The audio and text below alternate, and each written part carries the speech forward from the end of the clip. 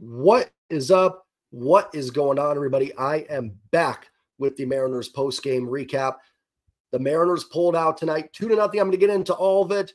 Once again, these last four games have been a little crazy. They've been a little wacky, but they all have one thing in common, these last four games. The Mariners have won every single one of them, and that's the most important thing right now. This team continues to get wins. Before I get started, if you guys can hit that sub button for me. I am 38 subscribers away from 2,000. And I could not do it without all of you. Thank you. Thank you. Thank you. Thank you. Truly from the bottom of my heart. Thank you all for the nice comments, for joining me in the live streams, hanging out, giving your takes on the team, for subbing, for everything. Thank you guys so much. So if you guys are new here, hit that sub button. Let's see if we can get this to 2,000 tonight. Let's do it. Let's make this. We've already got a great Mariners win. Let's cap it off with 2K subs. So thank you guys so much. This team, listen, these last four have been heart attack inducing. They have been stressful. They have been hair pulling at times tonight, a lot of hair pulling, but they found a way. This is a good baseball team. I think we know that. This is a good, solid baseball team. I don't know if we quite know the ceiling yet.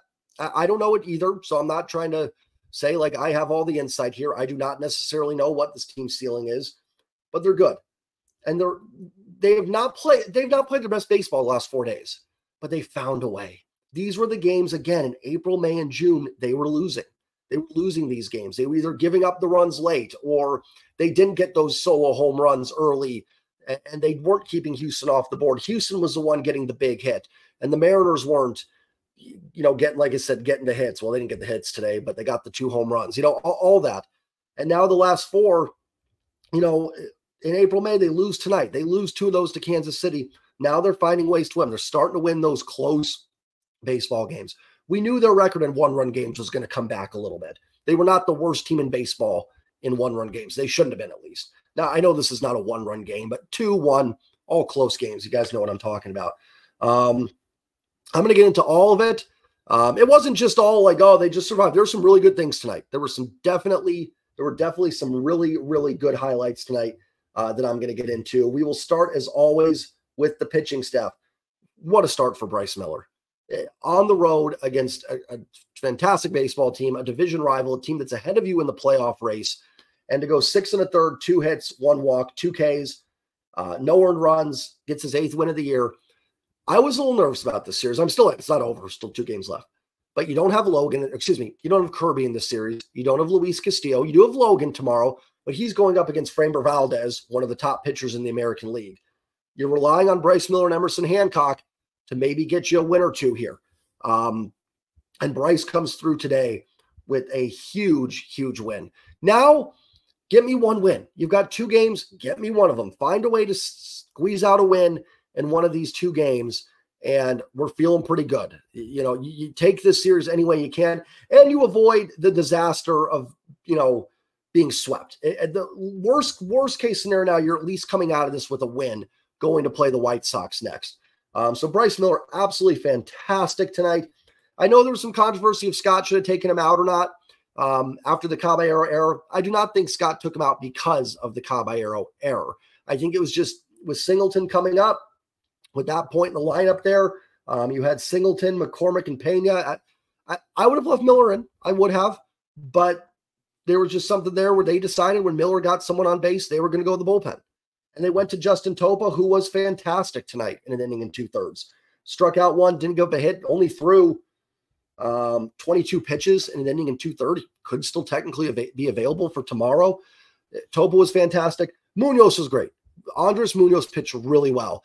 The defense tried to blow it. Oh my gosh, that 9th inning had me a little stressed out there. So Altuve, infield hit, nothing you can do there. Gino made a great effort at it. Altuve runs well. Nothing you're going to do there. Gino made a great effort at it. Wasn't bad defense. Wasn't bad pitching. Just Altuve literally hitting them where they ain't and using his speed. Got on. Next batter is Bregman.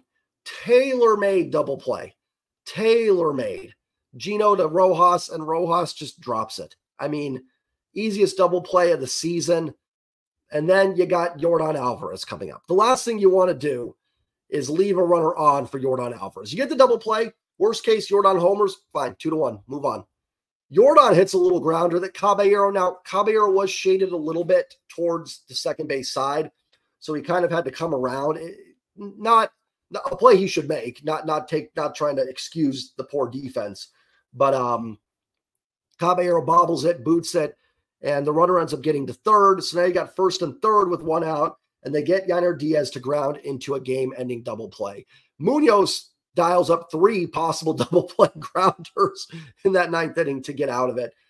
So nice job there by Munoz. And he only threw, Munoz only threw 11 pitches, despite 2 batters, or technically 3, reaching base. I mean, because Altuve and then Bregman on the ground out, and Alvarez, although they did get 1 out in the Bregman ground out. So I don't know how you want to look at that, but nice job by Munoz. Pitching was fantastic today. And remember, last time the Mariners played the Astros, they took 3 out of 4, but you had no Altuve, no Alvarez in the lineup.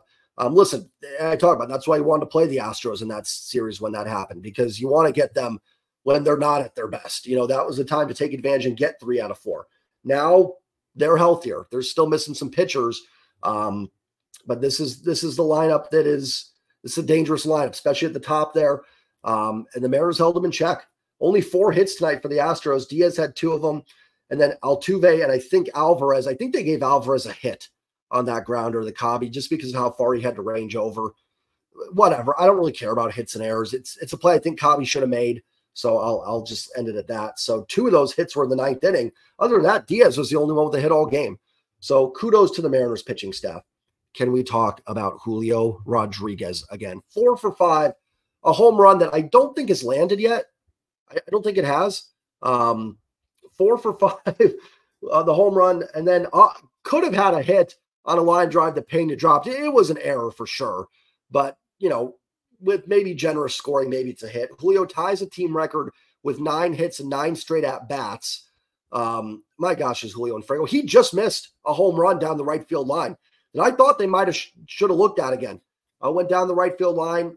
I'm assuming it was foul. Nobody really argued it. I thought it hooked around and was fair, but it was called foul. He ended up singling in that at bat. I mean, even in his 1 out, he reached base on the air. Couple stolen bases today as well. Hopefully his ankle or whatever that was in the 9th inning is okay. Looks like he rolled up on a little bit. I mean, he stayed in the game, so I think he's all right. But man, you cannot lose Julio. I mean, of everybody that you can't lose, Julio is number 1 right now. I mean, talked about yesterday how he was 8th in the AL in F4. He jumped up again yesterday he's now up to 4.3 F4 on the season. I'm sure that's going to go up again tonight after the game. I mean, Julio is closing in on 5 wins, being 5 wins above replacement level very, very quickly here. It's a great game for Julio. Teo was 3 for 4. Good game for Teo. I think he had a ringing double off the center field wall, which in Houston is not an easy place to hit it out of. Dead center field there. Mike Ford with a solo home run. Good to see. Listen, if Mike Ford's going to do nothing else, occasionally run into a home run. I mean, if he's going to stay on the roster, he's got to do that. So good for Mike Ford. Caballero worked the only walk. Mariners went 0 for 17 with runners in scoring position. Has a team ever won a game going 0 for 17 with runners in scoring position? I'd be very curious to find the data on that. I'm going to guess no. I'm going to say they haven't. But, I guess they got the guys on. Like, keep fighting, keep putting guys on. And, you're not going to go 0 for 17 with runners in scoring position again. So put that many runners on. Eventually, you're going to score a few runs.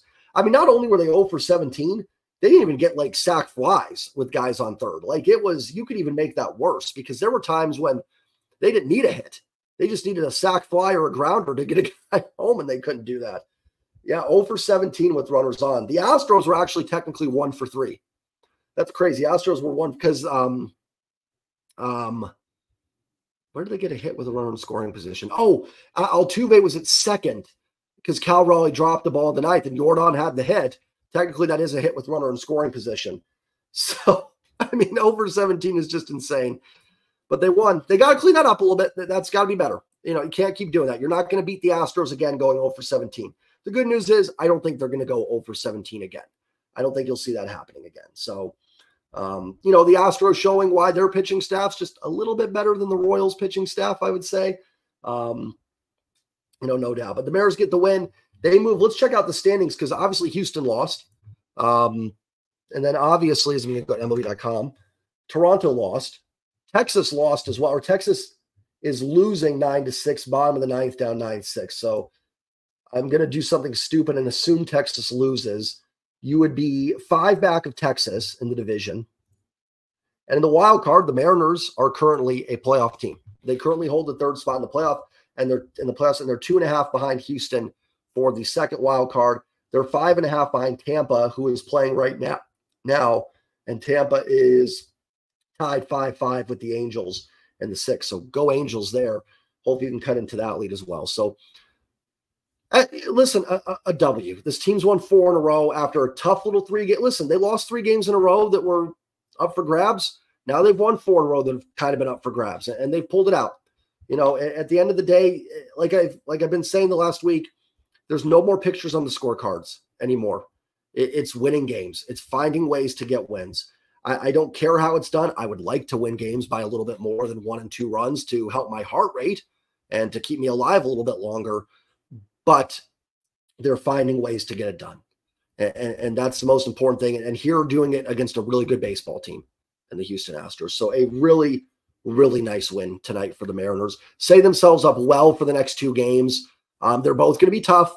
So, you know, be prepared. The next 2 games are not going to be easy ones. You're going to have to dig and find a way, which is what they did tonight. They did not play their best baseball. 0 for 17 is not acceptable with runners in scoring position. There's no doubt about that. But if you can do that and still win a baseball game, hats off to you, right? I mean, you got to battle. You got to grind through it. Julio found a way to hit one that I still don't think has landed yet. Mike Ford got one out, and the pitching was amazing. The pitching did its job, and you got the dub. So that's all I've got for tonight. Remember to like, comment, subscribe.